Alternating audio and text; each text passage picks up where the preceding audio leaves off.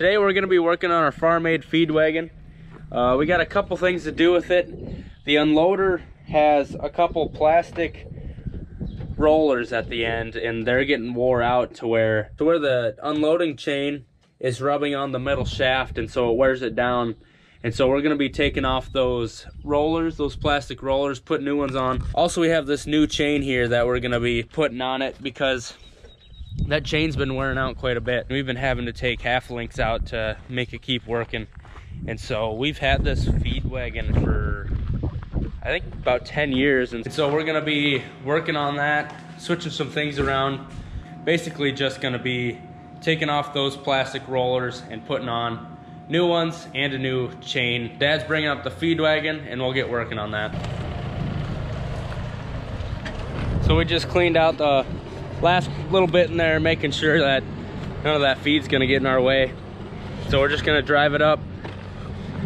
We just have a few bolts to take out.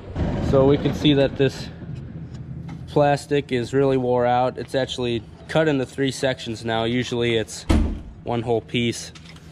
And you can see this bar is a lot closer than this next one because we've been taking half links out.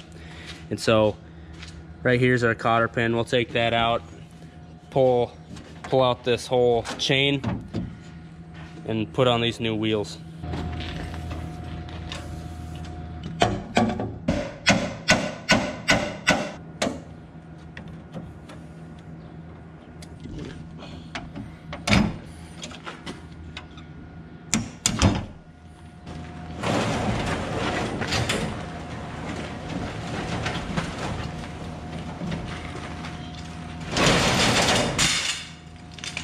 See, the new one comes in one complete piece, and this part's supposed to be wider, so the outsides of the chain run right around it, but it actually cut it all the way down. And it looks like we were just starting to wear on the metal shaft down in there. The feed wagon at the north place had this really bad, actually, where we rubbed into that shaft right in the middle that this roller rolls on, but it's just fine now since we put the new roller on it over there.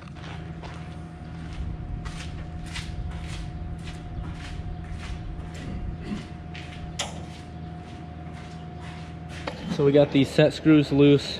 Now we got to take this plate off, and that way we can pull the shaft out, put the new rollers on.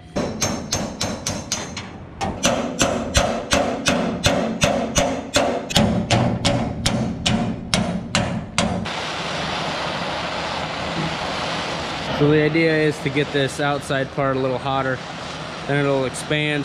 Hopefully it'll loosen up anything that's a little corroded in there that's keeping stuff from sliding. We don't have the good torch over here, the oxyacetylene. We just have this propane torch. There we go.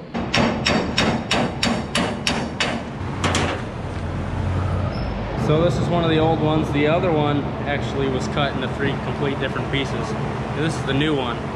So you can see there's quite a bit of difference there.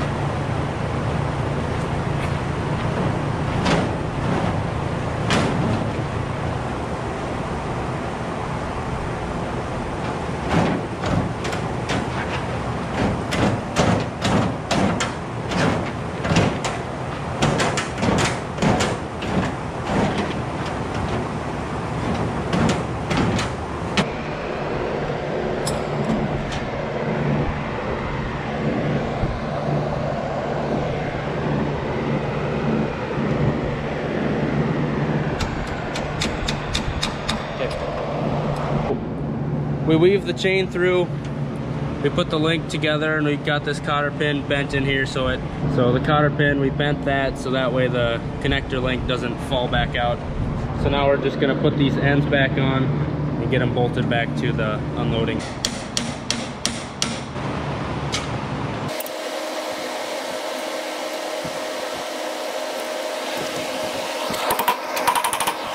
So we got these tightened back up. Now we just got to get these set screws back in so the shaft doesn't move. So we have this one, and this one that all need tightened.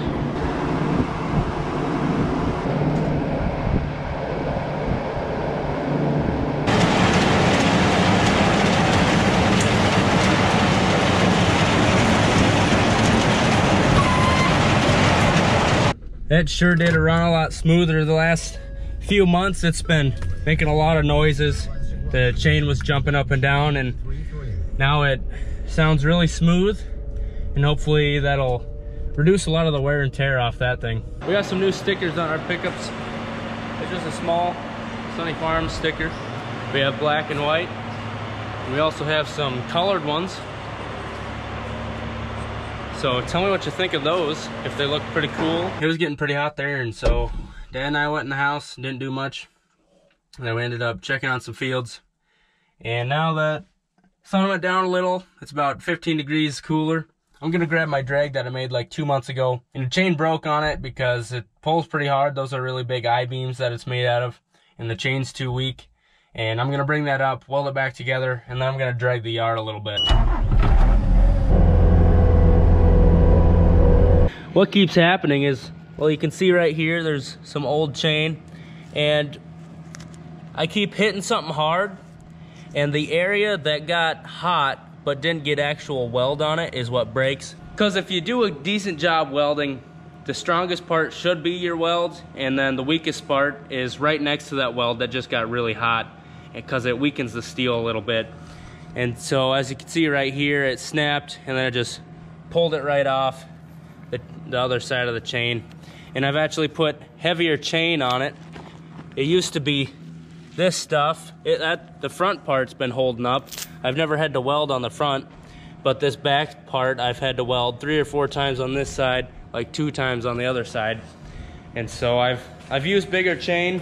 Since I put the bigger chain on, this will be the first time that I actually have to weld on it again. But I'm gonna clean it up, weld it, and then I'm gonna drag the yard, because this big puddle in the middle of the yard tends to stay there for a long time unless I drag it out of there.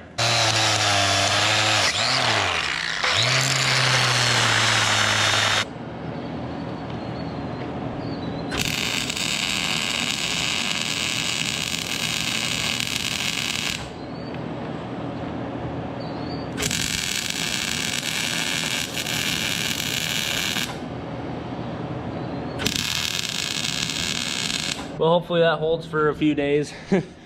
If it breaks again, I'm gonna have to just add another chain or 2. The thing is, if I add another chain in the middle, it'll need to be the same length as these other 2. Otherwise, if it's too tight, then it'll probably just break right away. And if it's too loose, it's not gonna take any pressure off these other 2. I'm gonna put the welder away and get dragging the yard.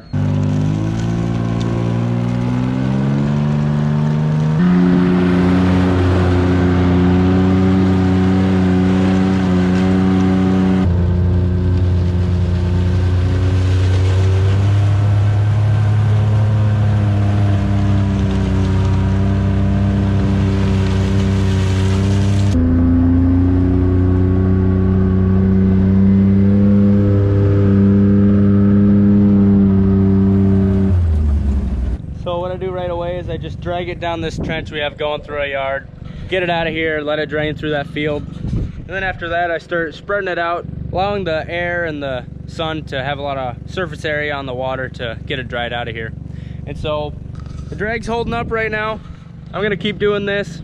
Not much going on today. It's still really wet. Usually this time of year we're either finishing up 3rd cuttings of alfalfa, or we're usually cleaning out lots, but those are still way too wet to get in and out of.